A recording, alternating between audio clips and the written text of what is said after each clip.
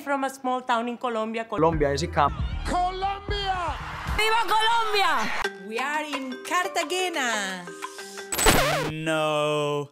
We are back from Cartagena. If you're considering going to Cartagena, you're going to want to watch this video because we're sharing our tips and experience. Cartagena is located on the west coast of Colombia.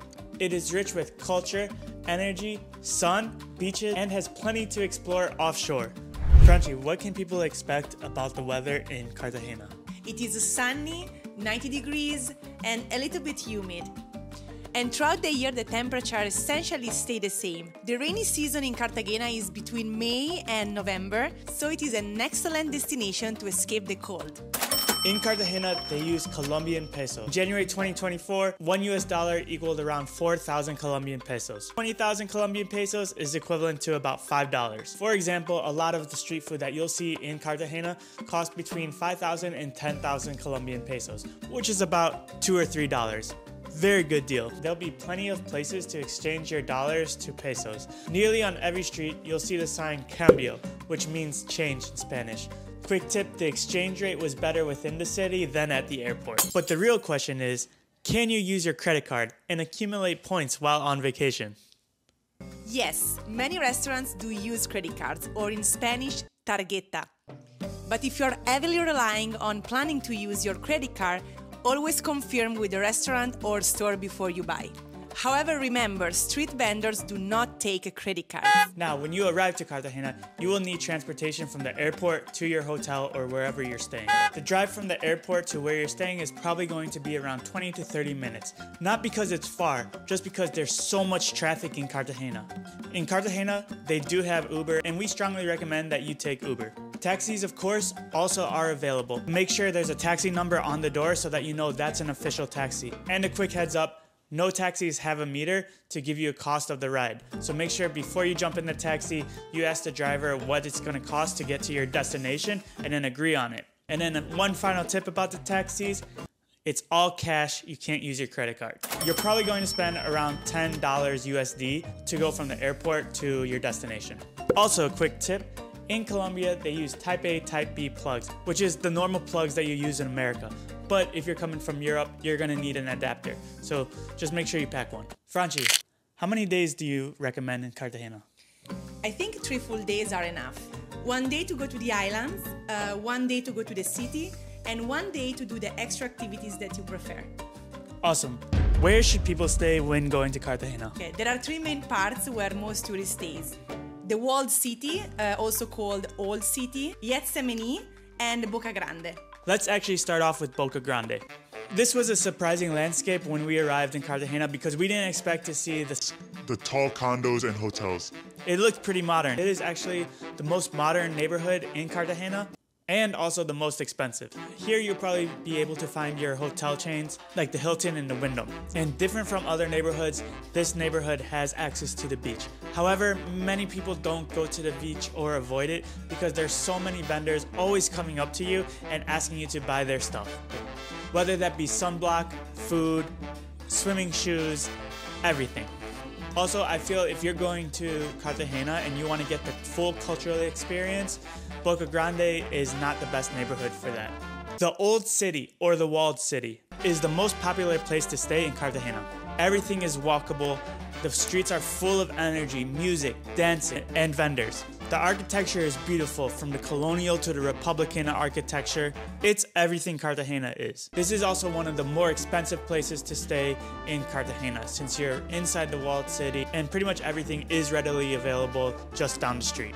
The city is surrounded by a wall which was created over 400 years ago. The wall itself is 11 kilometers long and is a UNESCO World Heritage Site. The walls are a result of military engineering, and if you start to learn about the history of Cartagena, you'll see that this city was ransacked and attacked so many times because of where they were located. The wealthy stayed within these walls, and outside of these walls is where the poor people stayed.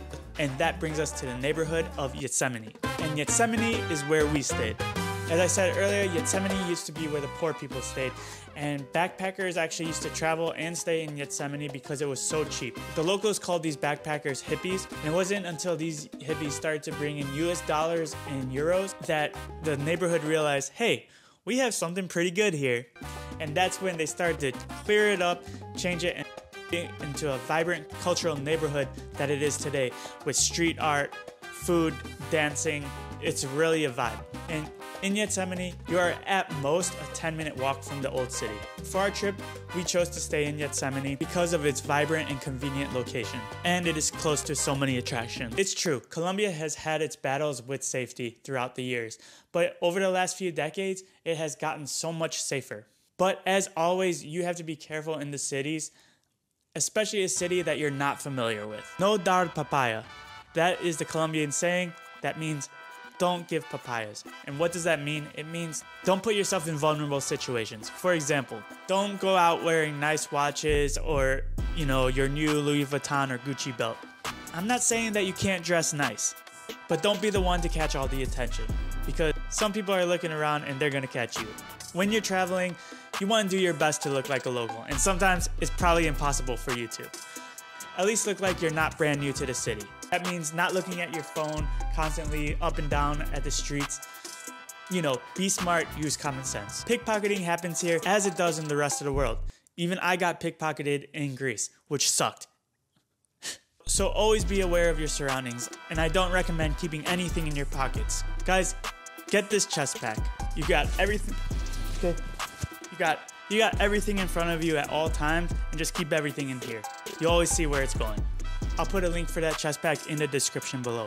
And just realize people are always going to be coming up to you trying to sell you something in Cartagena. Almost every single minute. That's no exaggeration. They're not trying to pickpocket you, they're just trying to make a living. But the point is, your attention will always be broken. Just be aware of your surroundings. Now let's talk about something else. The dating apps. Guys, I totally get it.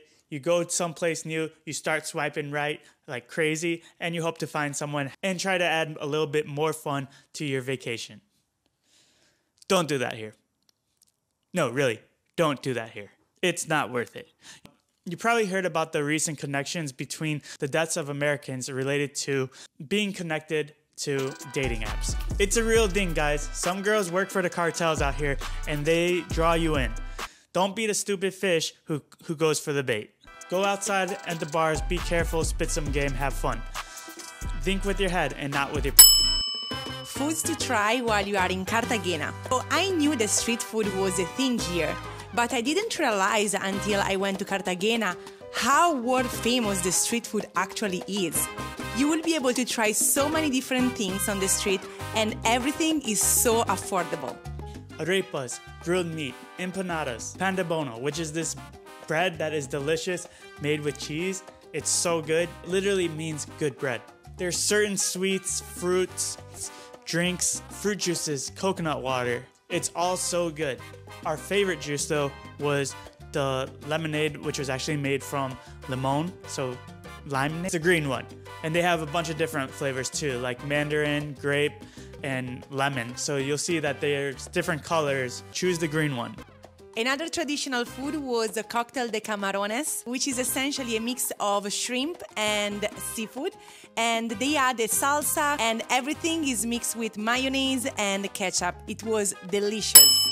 But coconut rice, also called arroz de coco, was really my favorite. And look here, I bought one, actually two, at the grocery, and I will try to make it at home. Another drink that I really liked is a coconut lemonade, which essentially is coconut and lime smoothies. Very refreshing. And also these coconut treats. So if you are thinking I like coconuts, the answer is no. I love coconuts. For restaurants, a couple locals told us to check out St. Valentine's, which we're happy that we did. I recommend getting the Caribbean bass. It's this huge sea bass with shrimp on it as well. And the vibe in this restaurant is really cool. They have a band playing, music's playing, which is not just this restaurant. It's just part of Cartagena. It's always alive. And then our second favorite restaurant was this restaurant that was right by our hotel in Getsemani.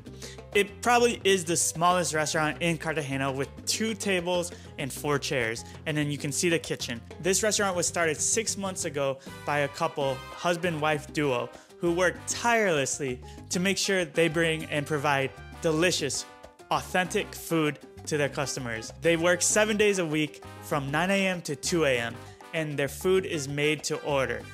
Meaning when you order the food, that's when they make it, and it's so delicious. Definitely check it out. Show them this video, they'll love it. Their prices are so good and the food is so authentic. So overall, the street food was one of our favorite, but we recommend taking probiotics before, during, and after your trip. What about the excursions? There are plenty of different tours and activities to do in Cartagena. For tours, we recommended you wait and book it in Cartagena. It's definitely cheaper than online. And you will see there are tons of agencies that are trying to pull you in and book with them. So you have plenty of options to negotiate the best tour for you. Exactly, guys, negotiate. You can get a very good price, and overall we did 3 different tours in 3 different days, and it came into an average of $50 per day, and it included lunch. The first tour that we did was a city tour that took us around Cartagena to Boca Grande and back, and also include the San Felipe Fort, which we learned a lot. If you're gonna go to San Felipe Fort, make sure that you do book a tour, otherwise you're not gonna understand what you're looking at and the historical significance from that fort. And there's some really good views of the city from there. Rosario Islands, which are islands that are just outside of Cartagena. You're gonna need to take a boat to get there, and we actually did a tour that went to 4 different beaches and also included snorkeling, which we went and checked out Pablo Escobar's plane that was shot down and underwater, so that was cool. Somehow our tour guide was able to go down 6 meters and touch the plane easily. I couldn't do it. Hurt my head. The pressure was, I felt like my head was gonna explode. Then some of the other islands that we checked out were Cholon, which was like this atmosphere I've never actually been to. Fresh oysters out that they sell. And there's a really crazy environment here. It's like spring break, but South American, so it's better. Which we like more.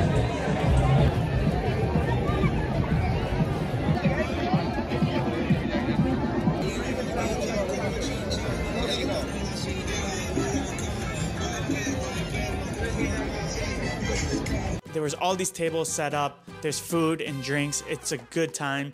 And then you had more of these pristine beaches like Playa Bianca, as well as checking out different beaches in Baru. During the tour, we were given fish, food, and fruits to eat at different destinations. And the last tour we did was the mangroves. We thought it would be cool to check out the mangroves, and it also included flamingos. But obviously, there's no flamingos that I'm using in my background because we didn't see any. So they said that if you take that tour, you had to go earlier in the day. But honestly, if you're short on time, we wouldn't recommend this being up high on your list. Make sure you have WhatsApp, because in order to know where you're gonna meet your tour group, they're gonna text you either the night before or the morning of where to meet. And usually it's in front of the clock tower in the main square. Now it's highly unorganized.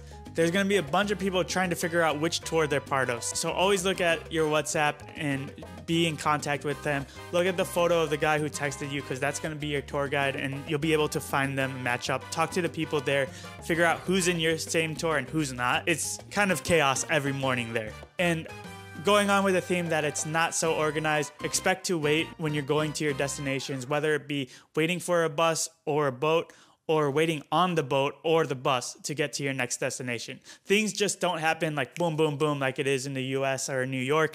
One of my favorite things to do was watching the sunset on top of the wall. It is such a nice and relaxing setting with a beautiful view of the water and the skyline of Boca Grande. And there is a nice restaurant there where you can go and enjoy food, drinks, and music while watching the sunset.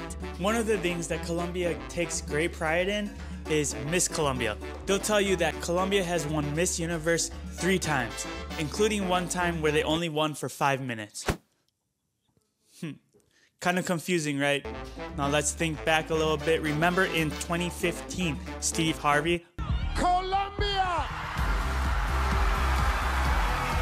I have to apologize. The first runner-up is Colombia.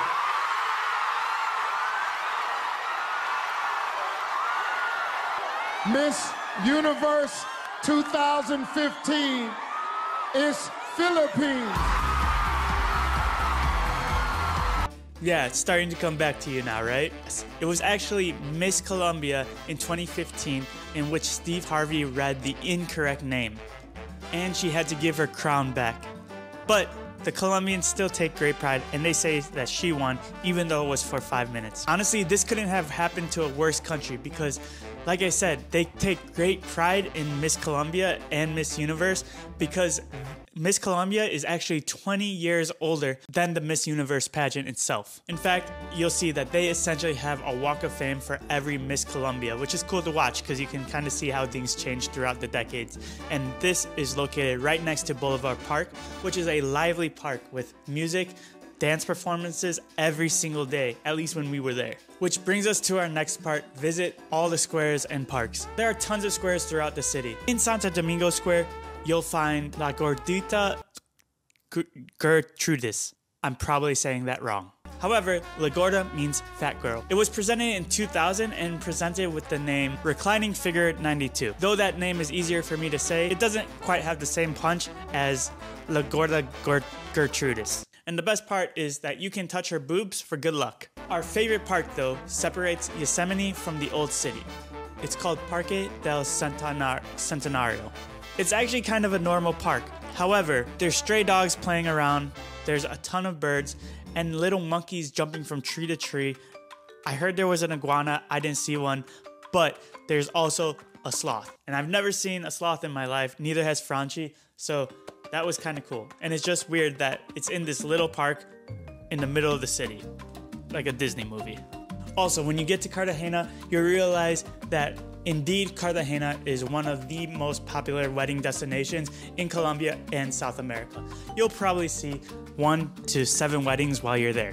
And then we were able to experience one, which was very cool because honestly, it was a small wedding of 30 people inside the church, and there were way more people waiting outside to see the end of the wedding. It was actually a very cool experience and just speaks to the beauty of Cartagena.